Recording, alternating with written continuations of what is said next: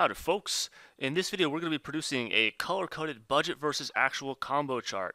So this is something where I saw a solution that somebody else had in a different product besides Power BI, and I was thinking to myself, boy, that sounds like it would be easy to reproduce in Power BI, and it turns out it is, and here is how you do it. Well, first off, here's what it actually is, right? So give it a second. So we've got this combo chart here, so it's bars and lines, and this is our sort of budget v actual, right? Expense v actual, and we've got what the budget is here as this line, and here's what the actuals are as the columns technically. And if they're under budget, they're green, and if they're over, they're red. So that's what we're trying to produce. It's a little bit harder than I thought it would be at first, but it's still pretty darn easy. So let's get to it, shall we? I'm gonna go ahead and just minimize that. Okay, so to start off with, let's head over and let's see what we're working with here. We've got a data table. Data table looks like this. We've got monthly data, and we've got an expense amount, a plan amount. Pretty darn simple. So what we're going to start with is we're going to start by creating a measure that is, we're going to call it over, right? And what over is I'm going to do Shift Enter. Basically, we're going to create two measures, one for over and one for under. So it's going to look from a user's point of view that there's just one set of bars, but there's actually two distinct measures that are populating those bars. That way we can color them differently, right? The over is going to be it's going to be just total expense, but only one expense is over budget, and under is going to be total expense, but only one expense is under budget, right? It's pretty darn simple, right? So let's go if, right? And we're going to say, okay, if the total budget, that's our measure that we've already got defined, we're going to say if, actually, let's say total expense is greater than, let's say greater than or equal to total budget, well then, go ahead and show total expense, tab, okay, complete that out. And if not, show blank. Type it out all the way. Blank. There we go. Okay, pretty darn simple. Okay, so if the expense is greater than the budget, all right, we're over. Go ahead and show the expense amount. Otherwise, show nothing. Okay, so let's go ahead and enter this. All right. So let's maybe now's a good time. Let's start creating our chart just so you can see this thing being built one piece at a time. So we're going to take here we've got our chart. We're going to take the month label, we're going to throw that on the shared access, right? We don't want that, so I'm going to turn that to just regular. So let's go ahead and take our total budget and throw it on the line value. That's going to be a constant. Let's take our total expense and throw it on the column series, or I'm sorry, column values, right? And this is a start, but we want these to be different colors. So watch what happens when I take my over measure and I throw it on the column values. All right, just throw it right under there. Okay, so anytime the value is over, it shows the measure. Anytime it was under, it doesn't show the measure. So let's increase the size here so you can see that maybe a little bit better. Yoink.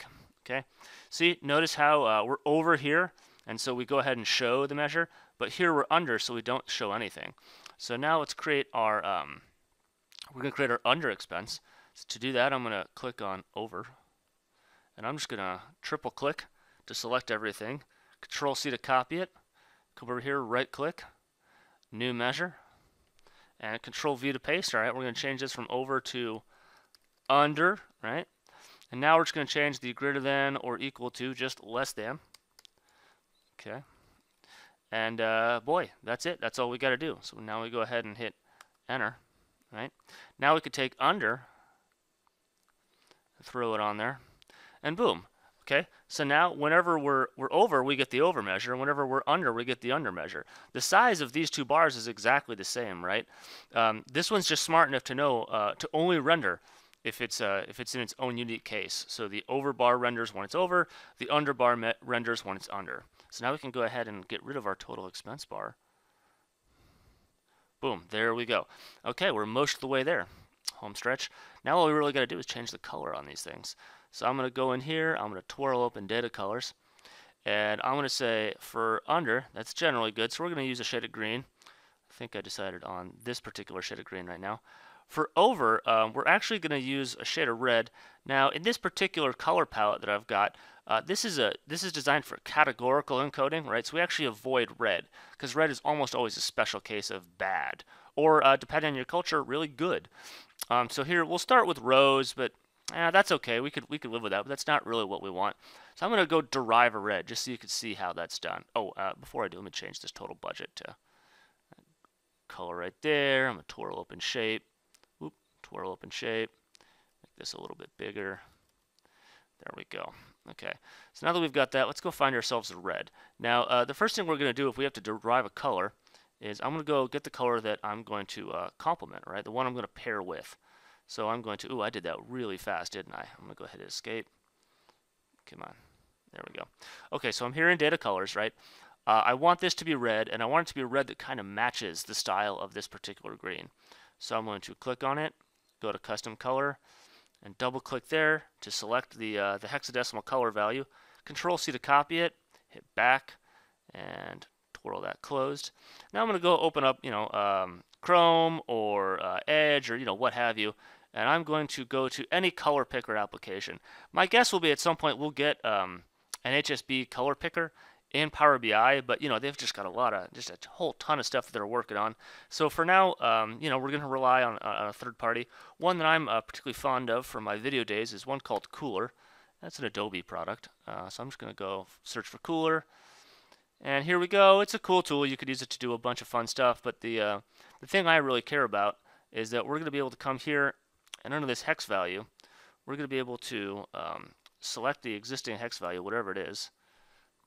And I just double click to select the whole thing. And I'm going to do Control V to hit paste and hit enter. And notice if I scroll up a little bit, the green I had over the hair is now the green right here with a little arrow right there.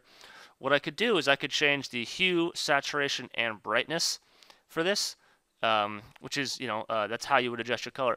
And so to start off with, what we're going to do is we're going to keep the saturation and brightness exactly the same as the green, and we're just going to adjust the hue, right? So we're going to move around the color wheel, right? Being as bright and as grayish as we are with the green. So let's click on HSB, and I'm just going to press the down arrow and just keep pressing down, kind of hold it down a little bit. And yep, keep going. I'm going to keep my eye on this color, and it was on 0. I'm going to do like a hue value of 3. 0 is just fine. It should just be a nice looking red, right? Now let's try that. I'm going to triple click, Control C, Alt Tab to go back to my report. Twirl this open, right? Go to Custom Color, double click, and hit Control V to paste it. And that's not too bad. That might be, I might actually ease off on the brightness a little bit, maybe even the saturation. In fact, why don't I just show you what that's like?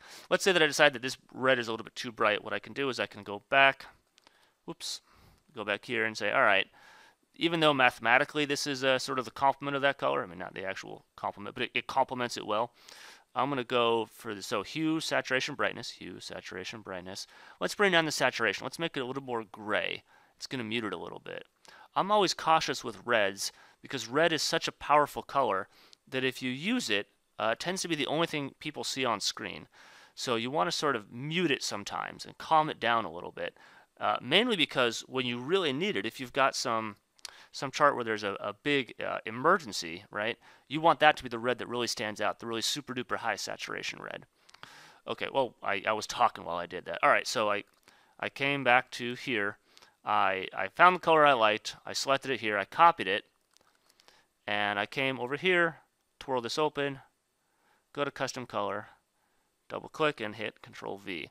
Every once in a while, you'll find that the colors actually don't change in the chart when you copy and paste it. All you have to do is remember the last digit, like in this case it's a 2, hit backspace and hit 2 again, and that'll usually cause it to render correctly. Okay. So we could adjust this further, but I think we get the sort of general idea right here. Oh, one last thing. I'm going to go to the legend. I'm going to increase the font a wee bit. And since basically the legend is the title, like it shows all the information we need to that a title would, we can go ahead and get rid of the title. So let's get rid of that too. Twirl, close the legend, twirl, close the colors, turn off the title, and let's change the legend from top to top center. Boom. And there we go.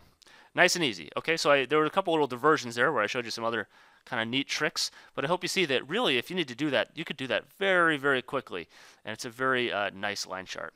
Okay, well I do hope that was helpful, and I will see you next video.